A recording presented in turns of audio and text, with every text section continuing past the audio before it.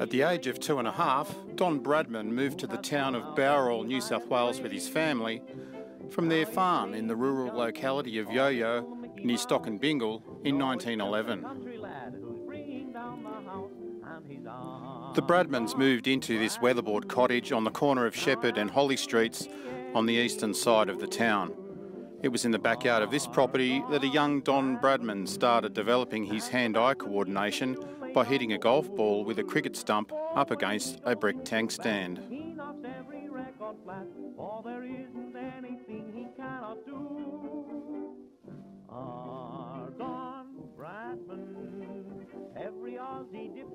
From the age of 5, Bradman attended Bowral Public School, where his academic and sporting prowess began to be recognised.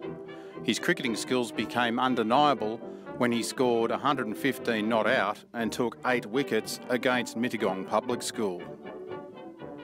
Across the road from the Bowral Public School is the St Jude's Anglican Church, where the Bradman family were members of the congregation, and the young Don attended Sunday school and sang in the choir.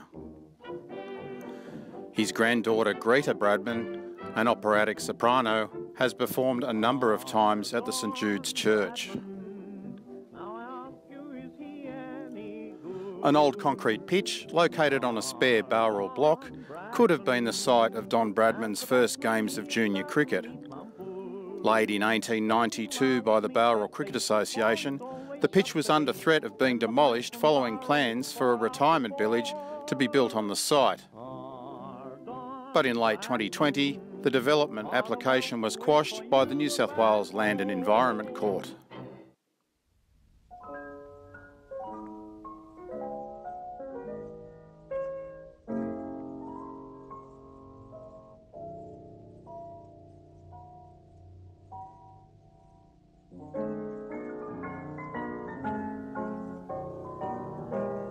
Bradman started his long association with a stretch of grass called Glebe Park, later to be named in his honour as Bradman Oval. With his reputation growing as a junior cricketer, Bradman played his first senior match at the age of 12 when the Bowral cricket team was short a man. Having scored 37 not out the previous week against Moss Vale at home, he proved it wasn't a fluke when scoring 29 not out the following Saturday on Glebe Park. Despite being described by his headmaster as an unusually bright lad, Bradman left school at the age of 14, like many young people at the time, to start work. It was at 276 Bongbong Street, the main street of Bowral, where the teenage Don worked for Westbrook's real estate agents.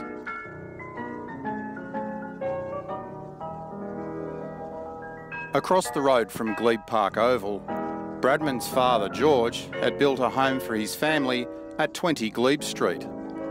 Don was 16 when the family moved into the red brick cottage and lived there until he moved to Sydney to pursue his cricketing career. The Bradman Foundation now owns the house, and the previous curators of the Bradman Museum have lived there.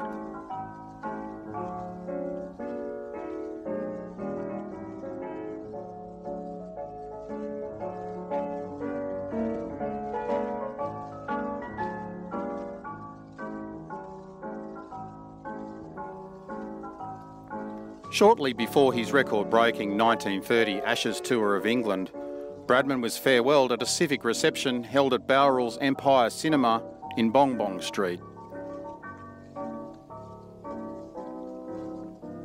Upon his triumphal return, the local hero was welcomed at a homecoming ceremony by the proud townsfolk at Corbett Gardens.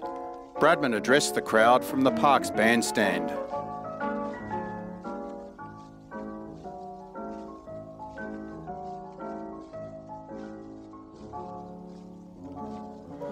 Despite Bowral's favourite son permanently relocating to Adelaide, the town never forgot him, renaming Glebe Park the Bradman Oval in 1947. In the 1980s, a revival of Bradmania led to the proposal for a Bradman Museum to be built on the site in honour of the town's most famous resident.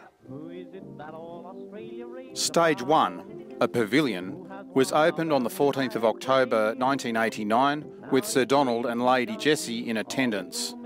A second stage was completed in 1996, with a final stage, the International Cricket Hall of Fame, opening in 2010. The precinct is also the final resting place of Sir Donald and Lady Jessie Bradman, with the couple's ashes scattered over the oval, and in a memorial garden adjacent to the museum and pavilion. He knocks every record flat, for there is